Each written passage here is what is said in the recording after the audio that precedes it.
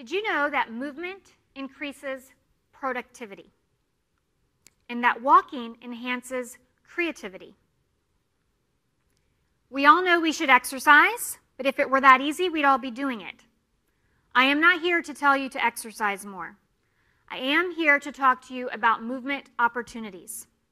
I had a client, Michelle, hated exercise, didn't want to do it, didn't want to get sweaty.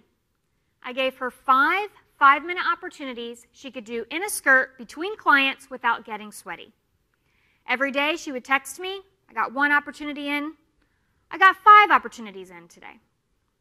Every day she was moving 5 to 25 minutes more than she normally would have.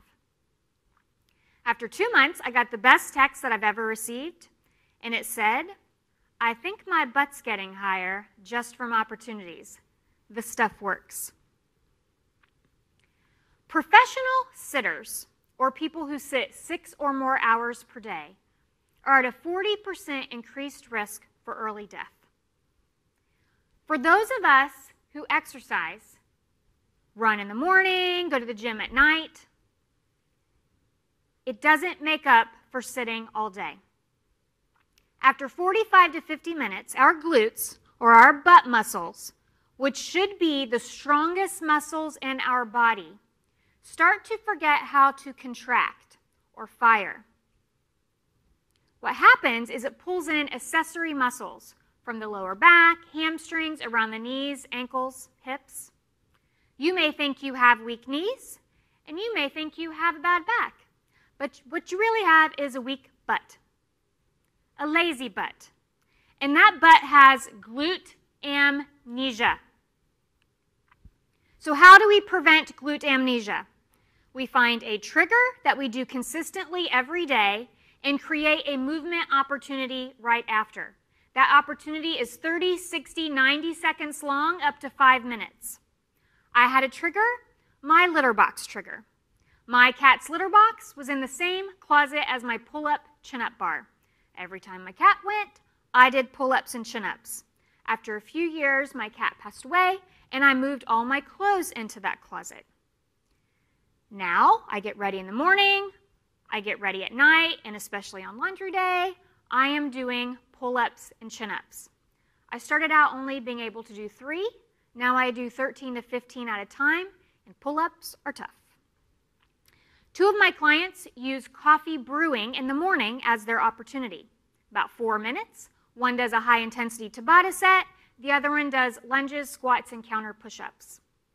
Another client takes her medication in the morning. She started out just doing a 20-second plank. Now she's up to 60 seconds. You do client calls every time. You do 15 desk push-ups. You check your email. Every time you do 30 squats. Find a trigger, create a movement opportunity. Another way to create an opportunity is to do walking meetings. They are not just good for your butt, they are good for your brain. Research has shown that meetings between 2 to 3 people walking increase creativity and collaboration. It also reduces real or perceived hierarchy from sitting across a desk from someone. Rules for walking meetings include ask the person first. You don't want them to show up in a 3-piece suit or 3-inch heels. Think about the weather.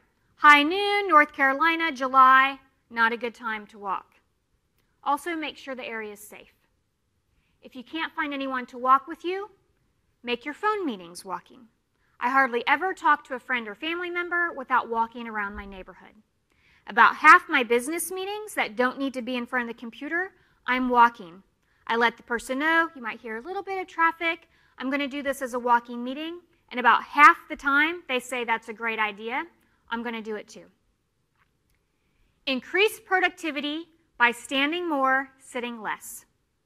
Increase creativity by walking more, sitting less. Find a trigger, create a movement opportunity. Prevent glute amnesia. Because by doing this, we all might make our butts a little higher.